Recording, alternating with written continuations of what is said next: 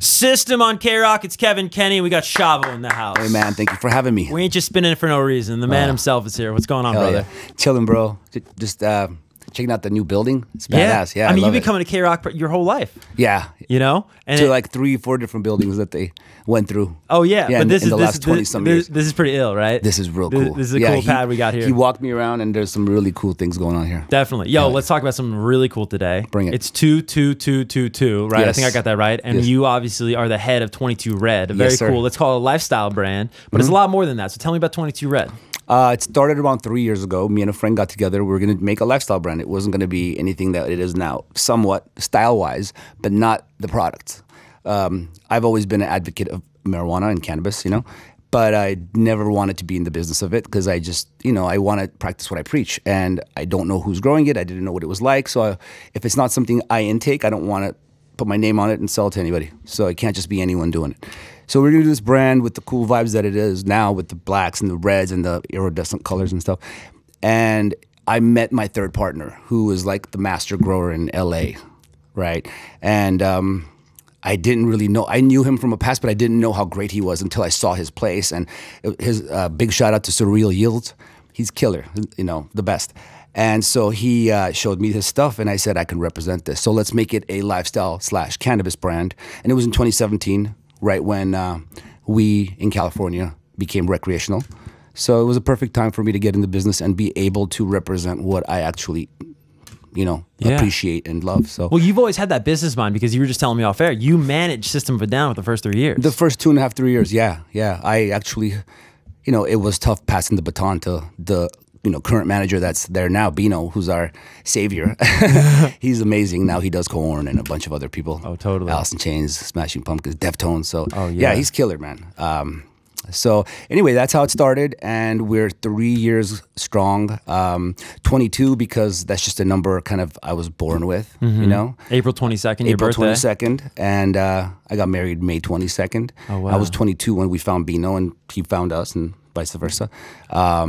I was 44 when I thought of 22 Red. That's 22 times 2. Yeah. And the craziest that I didn't even know until recently was my 2 boys. I have 2 sons. They're 2 years and 22 days apart. Whoa! Literally, that's the real. I mean, isn't that funny? wasn't planned or nothing, because it was, like Jay-Z's like that with the number 4, and I think like there's just these numbers in life that are so magical, man. If you look, yeah, it's always been there. I never thought I'd wear 22 on my jersey on stage my whole life. You know, the whole System of a Down like era, and so it was the natural, you know, thing to do and call it that. I never wanted to name the brand something with me and kind of benefit off of just like be a celebrity brand. I didn't want that. Right. This is not a celebrity thing. I just happen to be one at times. Right. You know what I mean? Exactly. When you want to be. You guys cuss, because, you know, when you're on live radio, if you're listening to KROQ right now, you can't cuss on live radio, as you might imagine. And so it's a little nerve-wracking, you know, especially when, you know, we're off air and Shavo's dropping S-bombs and F-bombs and all this sort of stuff. So I go, yeah, don't cuss. I know you've done this a million times. And he goes, dude, one time we got kicked off of SNL for cussing. What is this story? Not kicked off, but we got banned, like, you know, at the time. I don't know what the situation is now. Right. But so we were asked to perform BYOB. I mean, that's a big event for us, man. SNL, that's legendary, epic. Huge. You know, I was going to say Epic S. Yeah. So during the song, we were told not to cuss. I don't know how it happened. It slipped. But as it slipped, it was Darren. And as he said it, he dropped the F-bomb. The camera was straight on his face. And so it went live for half the country right away. They missed the button. So what happens when you get off? Like, how soon do you realize? Is it Lorne Michaels who comes over to you guys? Yeah, people started like moving around, and it got weird. It got colder in there. And for anybody who hasn't attended a taping in New York City and you watch it on TV, it probably looks like a big room, but it's a very small room. Tiny place with a bunch. I mean, we had Dan Aykroyd there, bro, watching us, because I guess his kid was a fan, and Chevy Chase came through. So it was like legendary people looking at us, and I think Chevy was laughing because I think the last time anyone dropped the F-bomb was him. Oh, no way. Yeah, got away with it. So anyway, we got fined, and the rest is history, bro. Who hosted? Johnny Knoxville. Oh my gosh, what an episode! Yeah, it was cool. So did you guys get to meet Johnny? And yeah, of course we hung out. Yeah, he's you guys a cool dude. like, yeah. I mean, I feel like you know, between Jackass and then you guys, I mean, those are like two peas in a pod. Yeah, totally collaboration. So fast forward to 2022, you guys just did this huge show with Korn out here in LA. What was that like? We actually in October. So the 2 shows that we just played on the 4th and the 5th of February, we had planned from like 2020. Okay. And then the pandemic hit and we stopped. And we had to postpone it to 2021. And then it got postponed to October of last year, where we played a few shows with them, Oakland, Fresno, and can't think of the other one. Yeah. Vegas. How can I forget Of course, Vegas? come on. And it went well. Right when we came to do the 2 LA shows, the day before Serge got COVID, our singer. So we had to postpone it to February 4th and 5th, and finally they happened. And I'll tell you, it was amazing. It was epic for me. We've played so many shows, right, throughout the years, but it just felt so great. And I love those guys from Korn. We're a great package together, you know, because fans of both bands love each other. Definitely. So it was this like unity in there. And then we had also Helmet that day. Oh, man. There was this smaller band, but really cool band called Russian Circle. Cool. Instrumental band, but heavy. Yeah. Really cool, you know, music. Yeah. Did you see that? The S-bomb almost came out. He's learning, folks. He's learning. We're anyways, teaching Shavo Radio I have my today. own button. Huh? So, bro, it was great. It was great. I wish it's kind of bittersweet. I wish we had more. Totally. You know, it's funny because Korn is obviously, you know, an icon of what they've seen in hindsight deemed new metal, right? And you guys kind of were around that same era, but Rick Rubin, who did all your records, you know, he has talked about how what made you guys different was you guys didn't have metal rhythm, right? You were a metal band, but you had a different rhythm, almost like a System of a Down rhythm. In your mind, and you're so close to it, I'm curious your perspective. What has made and what did make System different from some of your peers? I mean, there was a lot of things. The music, first of all, we just kind of did our own thing. It wasn't that the other stuff wasn't good. We've been inspired by a lot. You know, we listen to a lot of music. Darren listens to a lot of music. Serge, John, and just I think it's the way it's also arranged. You know, Darren has a really great ear and style and songwriting ability. So even if I brought riffs in, he just arranges it in a different way that boom, you know. And then Serge's vocals, those are not normal, you know. And John's drumming is, you know, it is what it is. I'm not gonna boost our own bubble. What did he say? Burst our own, you know, my own bubble, but. Yeah, dude, there's a difference. And we just kind of ran with it. And it's just what we can do together. When we start playing, that's what we sound like together. Yeah. Those four guys. Absolutely, bro. And the staying power, you know, and the longevity speaks for itself. Shavo is here for good reason. It is 22222, which I'm already sick of from social media. Right. But it is quite the occasion for a man that loves the number so much and also runs 22 Red. That is at 22 Red on IG. And it's just so cool to have you here, dude. Your track record here at KROQ, your track record in music, and there's so many interesting things to talk to you about. If you're just tuning into KROQ, we were just talking to Shavo about getting banned from SNL for dropping the F-bomb. Wasn't Shavo, it was Darren. But dude, also I think you guys are such a fascinating band for a ton of reasons, but one of them is something we were talking about before we went live, and you guys had the #1 album on 9/11. And so that's a moment for you personally, right, as a band where it's like the pinnacle. I mean, it's every kid's dream to have the #1 album in America. You guys achieve it, especially with an unorthodox sound. It wasn't a pop band, it wasn't, you know, even a hip-hop band. It was a metal band, it was a rock band, it was System, right?